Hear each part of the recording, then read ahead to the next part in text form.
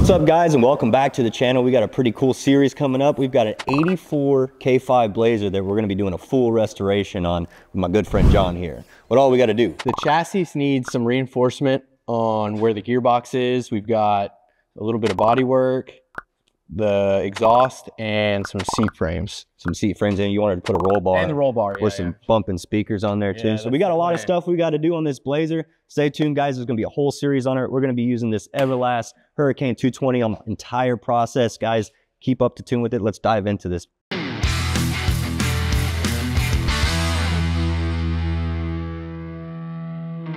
You've got this whole Blazer just taken apart. I mean, what led you to even get this far as getting down to the bare frame? Yeah, literally this truck only had an oil leak and the windows didn't roll up or down. And the more you dig, the more you find, so right? Make sure you change your oil. Really the moral of the story. First things first, is this fish plate? That's what you call it? Yeah, so it's, why do they call it fish plate? That's just like a term. Looks nothing like a fish. Right. Just a reinforcement term. Like I used to weld a bunch of fish plates onto pump jack skids, but you're putting this fish plate on here to reinforce it, from what I can gather. Right, so this is a known weak part in the K5 Blazers. When you run oversized tires, the gearbox puts a lot of tension right here and these frames crack. So luckily this frame wasn't cracked already, which is awesome. So this is sort of just like preventative maintenance at this point. Okay, cool. And a little overkill. Right on. And then after that, we've got to move on to where the body lands. All these spots, like right here, here. Most of them are kind of fine, but some of them are kind of ate up, right?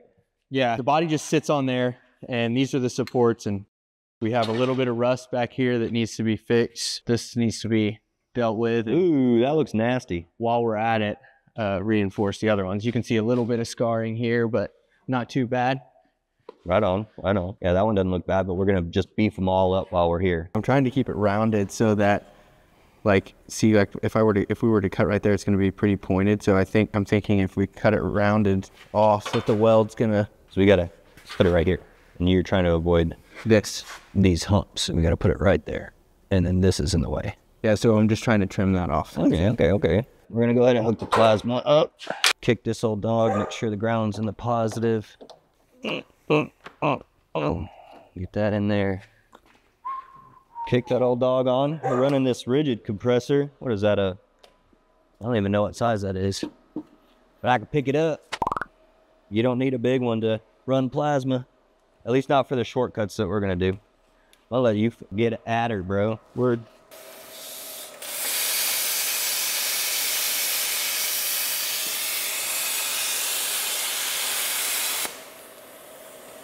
There you go. Did enough, and then the compressor kicks on. I mean, that's all we really need.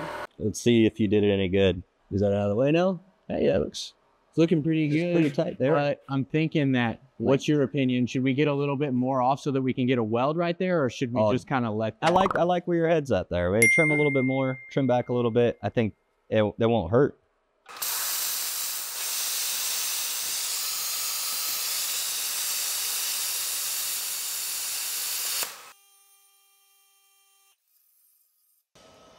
Rust prevention, he says. What about my health? Do you ever think about the welder? It's a work of art. You want to make sure that you got everything painted on the backside, because we're only going to stitch weld it. If water gets in there, then water will get in there, though. Right. But you got a little schmutz. Thank you. Yeah. It'll just keep it from rusting out and rust prevention. That's the whole point of the restoration. Do it right. Oh, there she went. What do you think? Yeah, clamp. Let's clamp her. Wait, we gotta at least prep all this. Where we're gonna. Well, so I want to take off the clamp it as tight, and then wire wheel. Yes. Okay. Yeah, I'm trying to make me weld over some paint. Cool. Before we get too carried away with this fish plate, we want to go ahead and break out the cardboard and trace out these brackets where these mounts go, so that we can recreate those and transfer them onto steel and cut them with our plasma cutter while it's still out. You certified to operate that? I believe so. You're cutting like just little schmizzers off. Here, let's see it. Oh, very clean.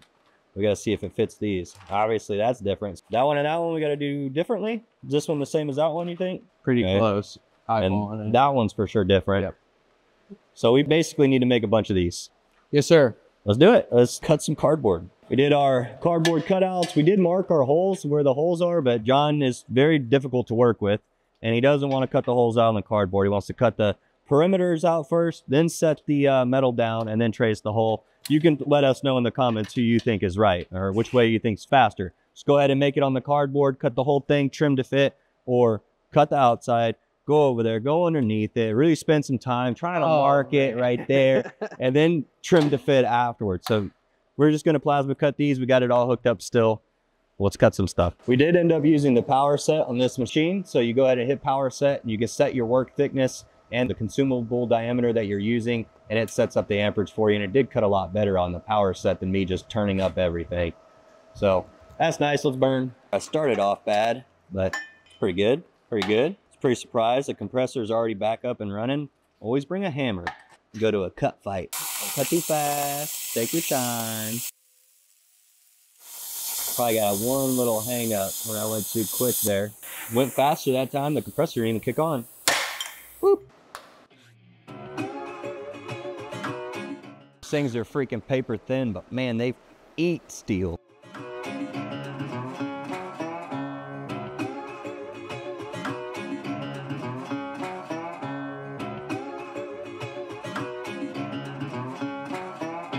Need someone to clean up your ugly cuts? Call 3M. That's it. Now it's time to repeat the process. Trace it onto the steel, cut it with the plasma cutter. We'll get everything nice and cut with this Hurricane 220. Even on this 6-gallon compressor, this thing is still holding up just fine.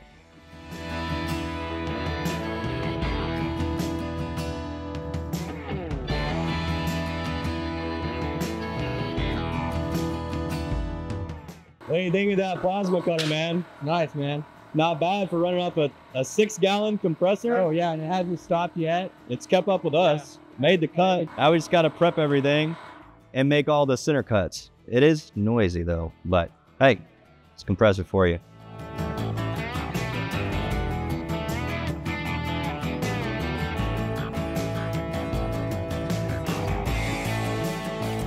You like the Cubitron 3 Rock or the sanding pad more for Probably this, man. You got to be careful with it though. It takes off me quick.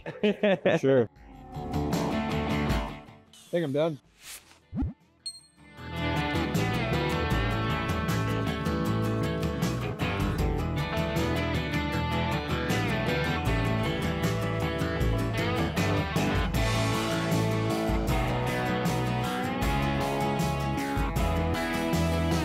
We still have a lot of grinding ahead of us. We've got to clean up all the edges, make sure everything fits where we want it, and then we've got to make sure they're nice and secure so that we can locate the holes needed, cut those holes, and then do a final prep on the inside of those holes, get everything lined up, get everything prepped, get everything tacked down so that we can weld everything solid.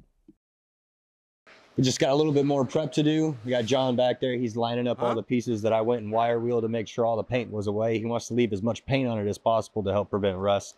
Got a couple more pieces to get prepped up while he's doing that, and then I'm going to switch this machine over from plasma to MIG welding. Switching things over ain't nothing but a thing. We'll just pull this out. We can actually move that to C25. We'll wrap up that plasma lead here in a second. We got to move that over to the negative terminal because we got to run DC positive with our MIG, and then we can run our MIG gun up. Easy peasy. We'll get that nice and secure and tight here in a second. Let's see here. Make sure it threads on all the way. We moved on over to the C25 MIG option, which is cool. I'm going to keep in the power set to keep everything simple. We're going to be running on a thickness of about 3/16 is going to be our max. So 1/4 inch is pretty close. I'd rather stay on the spicy side of things. We're going to come down. We got to set our wire feed with our wire size, and we're going to be running 035 on here. So it's going to go ahead and reset me over here. Come back over, set it back to 1/4 inch. Should be good. 21/380 sounds perfect. We got everything set. The gas is on 75/25. All we got to do is run the wire back through, then we're good to weld. We're going to start tacking everything down.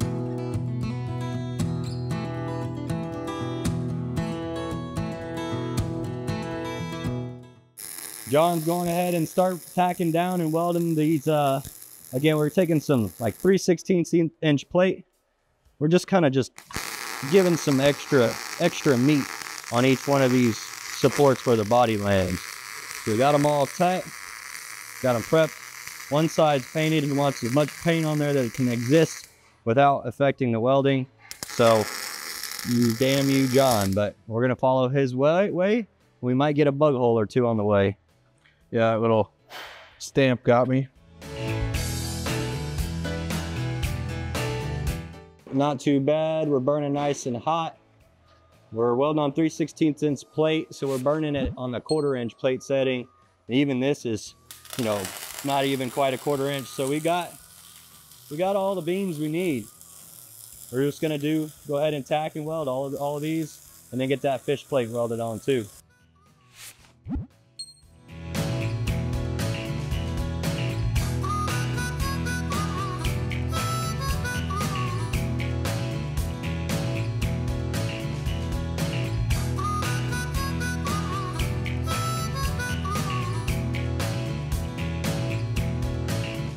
These bolts are stressing me out, but it's more important to get it fitted to the frame than it is to have the holes line up, since I can drill them.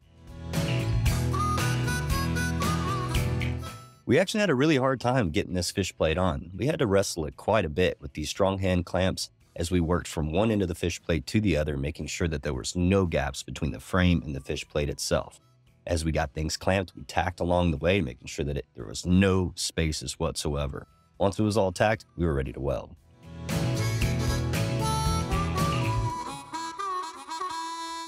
It's the moment you've been waiting for, man. It's the weld party time. Time to do the weld party. It's a fiesta. You just writing chalk all over. You can't just be like, well, a little here, or maybe put an arrow. You got to put chalk in the wheel. Yep. Oil field workers, man. Now, the biggest thing that we got to keep in mind with this fish plate is it does need to be able to flex, right? So you're putting chalk in all the spots you want weld. That's where you're going to have some stitch welding go. So we have some flex, some movement, all that. No vertical welds. Don't want to put too much stress in there, right? Yes, sir. Heck yeah. You ready for some welding? I believe so. All right, let's send her, bud. Eyeballs. Now, there's nothing crazy going on about the MIG welding that we're doing on this truck frame. The only kind of hard variable that we've got to deal with is all this paint that's still in the weld joints. We turn things up extra spicy to see if we can just burn through so we make some good quality welds regardless. After wrestling and welding up this fish plate, it ain't going anywhere. So the only thing left now to do is to finish welding up these supports and make sure everything's seal welded all the way around, and just a little bit of a jimmy, polish her up, and then we're done. So we got this whole side finished up. We got all those on. We'll probably take something and just clean the tops of them. We got fire! Oh, put her out. Hey, y'all be careful welding around Plastics. oil and grease. What kind of operation you going over here, man?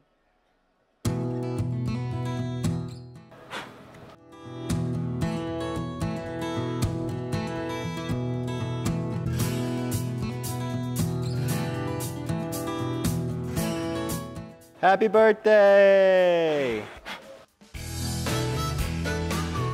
Oh, we made a mess today, dude. We made an absolute mess. So we got, like you said, you got a 1/4 inch lift kit on this thing now. All those little supports are bolstered up, and we got the fish plate on a node and weak point. This is all you wanted to get done on the frame.